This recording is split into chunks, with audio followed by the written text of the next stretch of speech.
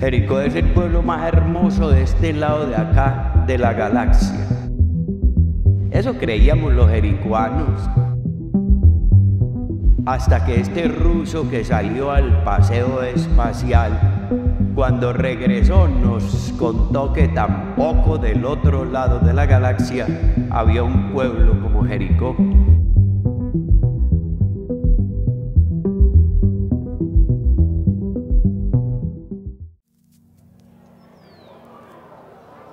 Para mí, cada nuevo lugar que conozco en Colombia es una aventura, un viaje mágico, esta vez en Jericó, Antioquia.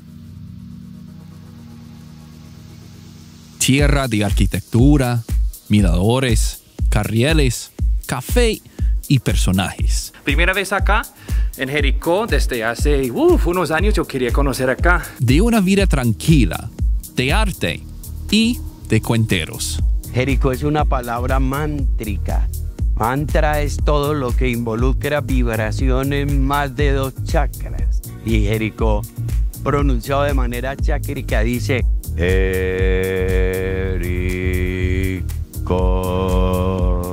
Cuenteros, como Jairo Esteban Giraldo, campeón nacional de la cuentaría. Don Jairo es más que un guía, él es Jericó personificado. Jericó fue la primera ciudad que los israelitas encontraron camino a la tierra prometida. El portal estaba cerrado por unas murallas y llegó Josué con las trompetas, el arca de la alianza, y derribó las murallas y ellos entraron a la tierra prometida. Y es precisamente esas connotaciones de tierra prometida las que adquiere Jericó a través del nombre. Poco a poco Jericó se convierte a un pueblo turístico, pero aún conserva las tradiciones del suroeste antioqueño. ¿En serio? ¿Cierran los miércoles acá? Yo no lo recordaba, y yo, ay, ¿verdad que sí? Porque ya se me olvidó, pues. Sí, tradicionalmente sí. De todas maneras, ya hay muchos sitios naturales por conocer. El Morro Salvador, donde me encuentro ahora, es obviamente la primera parada que tienes que hacer en Jericó porque tenemos la famosa estatua de Cristo que se encuentra acá. Pero bueno, si vinamos más adelante, obviamente tenemos una vista hermosísima de Jericó porque ya podemos ver los templos, unos paisajes bonitos y también como apreciar la arquitectura, toda la belleza de Jericó. Bueno, para llegar acá puedes caminar a través del jardín botánico, pero lo que nosotros hicimos era que manejamos, hay un parqueadero y así pues no tienes que caminar tanto y aún así disfrutar la vista. Pero bueno, como pueden ver, necesito tener como cuidado acá. Había este teleférico que llevaba uno hacia el Parque de las Nubes. Pero es una lástima porque uno puede llegar aquí en Morro, mira todo el pueblo, todo el municipio, tomar súper buenas fotos acá y admirar el pueblo.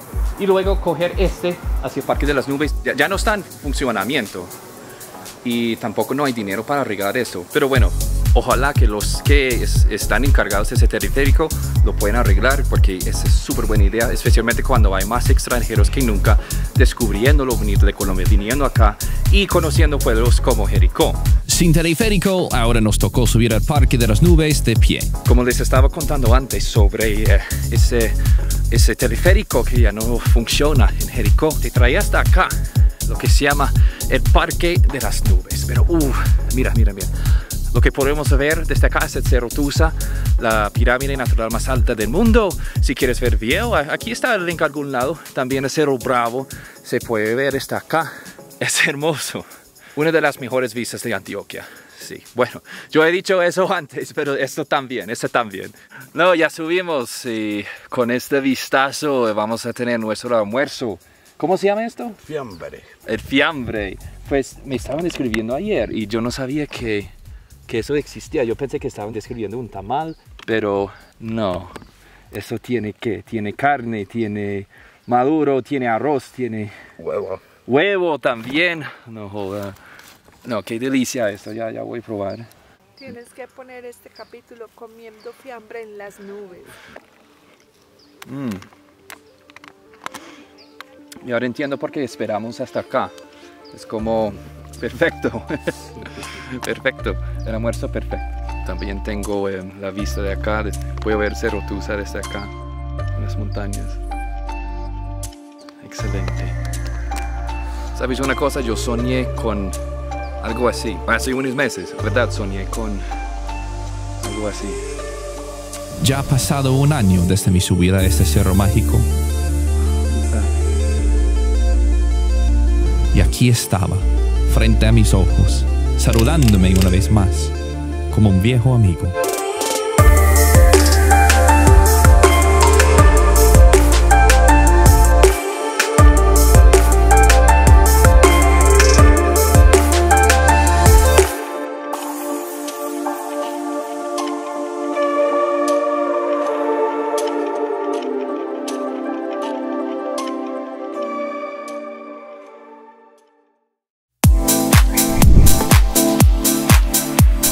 Jericó es conocido por su arquitectura tradicional y cuando busco hospedaje, quiero vivir la experiencia del pueblo.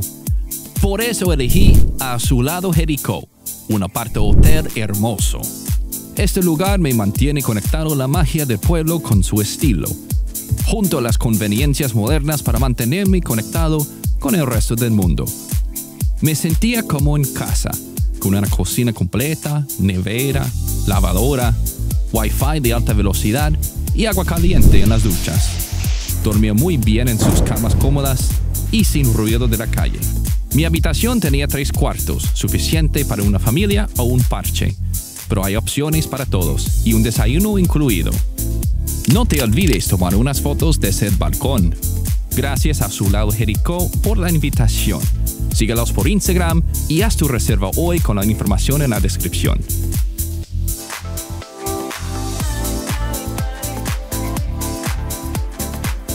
Oh, hola amigos, ¿cómo van?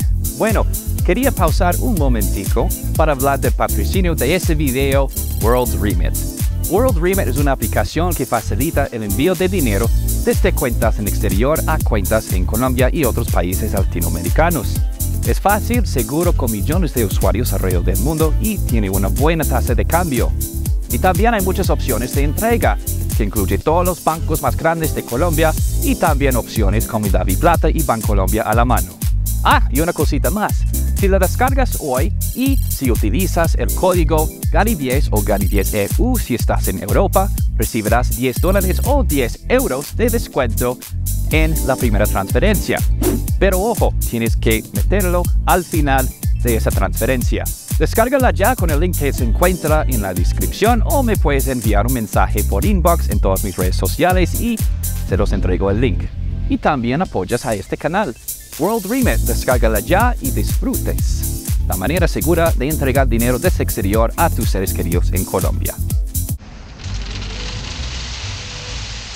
Alrededor de una taza de café se han hecho negocios.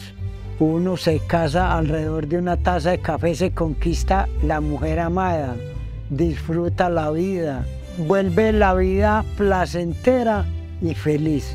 Y hoy vengo a presentarles el Café Arrecho, el que lo sube de la cama al techo, apto para solucionar problemas maritales, para esos bajones energéticos que a veces nos hacen levantar de mal humor. Yo le digo, tómese un café Arrecho, sonría y verá que al otro día se levanta con una sonrisa de oreja a oreja.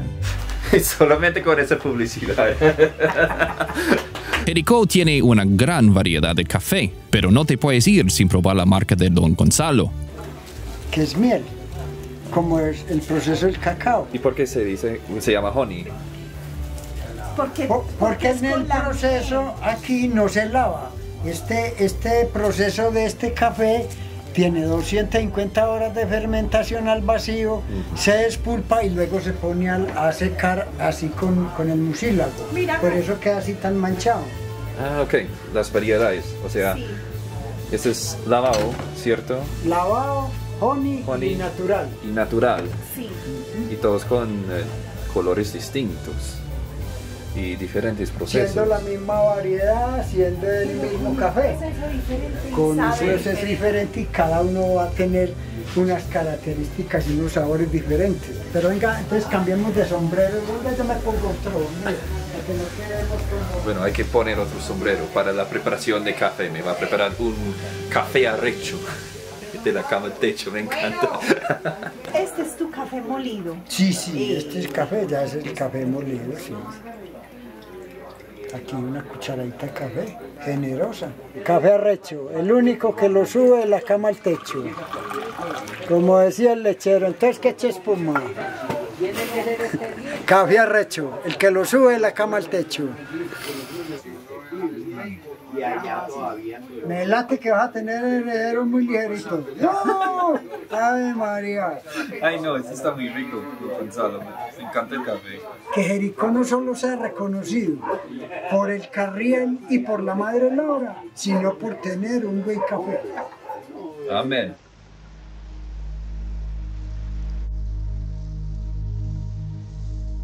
La pobreza está en la mente. Cuando uno cree que es pobre, se convierte en un ser pobre. No hay ruina más grande que la que uno mismo se echa. No, es que la plata se hizo para otros. Para mí no. Es uno el que está echando la maldición. Y uno dice, no, es que yo soy muy de malas. Se convierte en un ser de malas. Por eso hoy la invitación es a sembrar esas semillas de que sí se puede, sí puedo cambiar, sí tengo oportunidad, sí soy capaz de abrir esa puerta. Nos castigamos somos nosotros mismos, nos maldecimos nosotros mismos. Y cuando nos va bien, cuando nos está yendo mal, le echamos la culpa a los demás. Nadie nos hace nada. Nosotros mismos, con nuestra forma de pensar, hemos atraído cosas muy negativas y muy malas a nuestra vida.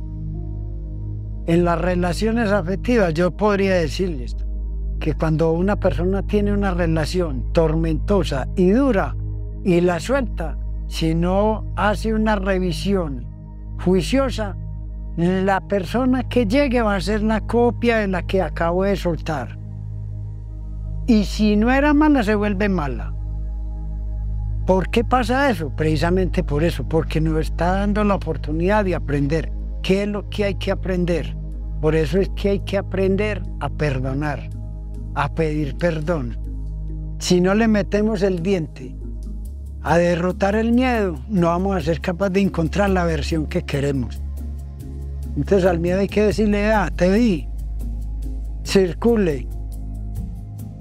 ¿Entiendes? Y hay que hacer de tripas corazón, como decimos los paisas. Mientras tengamos miedos, siempre vamos a ser seres inseguros, indecisos, ¿entiendes? Y jamás vamos a ser capaces de abrir esa puerta. Nosotros amamos condicionadamente y le estamos poniendo condiciones a la otra persona. Y tenemos que aprender del amor incondicional y de la comprensión de amor, porque el amor tiene que ser sanador, tiene que ser compañía, tiene que ser bendición, tiene que ser abundancia, ¿entiende? Tiene que ser paz. Y se supone que el amor nos tiene que fortalecer, nos tiene que llenar.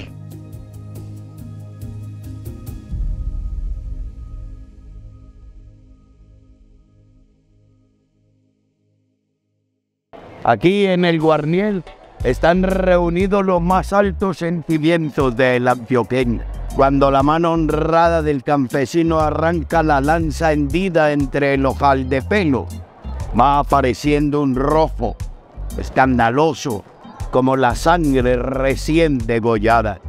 Pues el Guarniel resulta ser una hermosa herida sentimental, una puerta abierta al corazón del antioqueño. Con razón su dueño lo quiere y lo mima tanto, y lo guarda bajo los pliegues de la ruana cuando llueve, como si se tratara de un niño que pudiera constiparse, y como a la hora de dormir en Guarniel se convierte en un animalillo peludo y tierno, que se presta a servir de regalona almohada a la cabeza fatigada que se sumerge en los sueños, poblados de cosas que se truecan en otra. El Carriel, también conocido como el Guarnial, depende con quién hablas, pero hay una razón. Se llama Carriel porque su término es una acepción del término inglés carry all. Carry all. Carry all. Carry all. Y se llama guarniel porque para su fabricación se requiere de una máquina que se llama guarnecedora. Es patrimonio de Colombia, hecho a mano con orgullo por sus artesanías, utilizado por los arrieros, un ícono de la cultura paisa. Ahora es mi turno de llevarme uno, pero este carriel no es cualquiera. Este fue hecho para una reciente venida del presidente acá. ¿Del presidente Petro? Del presidente Petro. Ajá. Y se lo íbamos a dar a nombre de los artistas del municipio, pero el consejo se adelantó y le impuso la orden del carriel, la máxima condecoración que el consejo de Jericó le otorga a los visitantes. Ya compré. Hicimos unos toques finales aquí el carriel. Ay, qué chévere, qué hermoso. Mira, que era para el presidente, pero perdió Petro, ¿sí? En este caso. Y ahora es el mío. Pero si lo conozco algún día, le voy a decir, mira, ese carriel era para usted y ahora es el mío.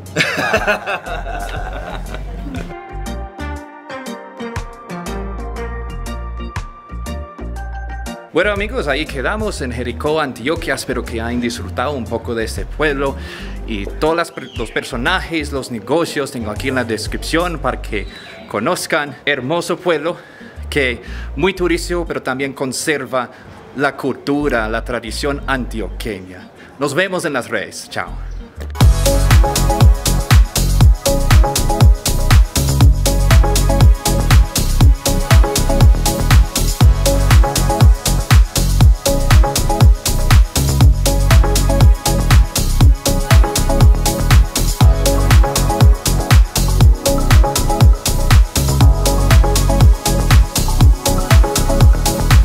Más pues amigos, yo soy Gary el Gringo. ¿Cómo va? Güey, puchica, ya casi me caigo. Bueno, ahora sí,